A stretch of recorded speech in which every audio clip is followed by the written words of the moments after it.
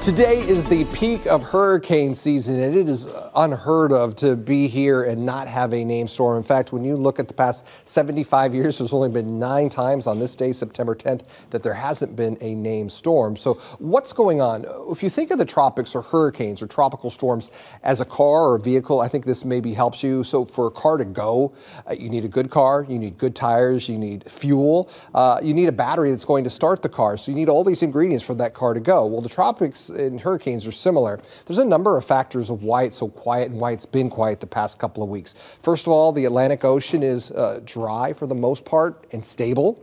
Strong wind shear out over the Atlantic, and there's sinking air over Africa. So when we look at the continent of Africa, you've got this big area of high pressure. So that sinking air creates fewer tropical waves. So there's not as many tropical waves that are moving out over the open Atlantic. And then when you look at the open Atlantic, you have below average tropical moisture. So of course you're over the water. So you are going to see some moisture, but in the main development region, it's below average. You got a lot of moisture up closer to the United States, a lot here, a little closer to Africa.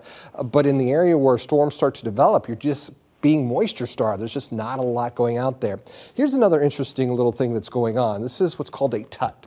The past 2 weeks, this tropical upper tropospheric trough has been in place just to the south of the southeastern United States. Without getting too much into this, what this does is it creates a tremendous amount of wind shear out over the Atlantic Ocean. So what you're seeing with this red color, that is high wind shear.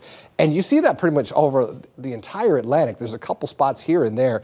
But what tropical systems need is they need from the surface of the ocean all the way to 5,000 feet, you want the winds to go in the same speed in the same direction. What wind shear is you're having opposing winds. And what that does is it rips storms apart. So it's really difficult in a high shear environment for a storm to form. Now there is a small 20% chance that a little tropical wave coming off the coast of Africa can form over the next 20 days, over the next 7 days, a 20% chance of that. But this is fascinating when you look at this stat.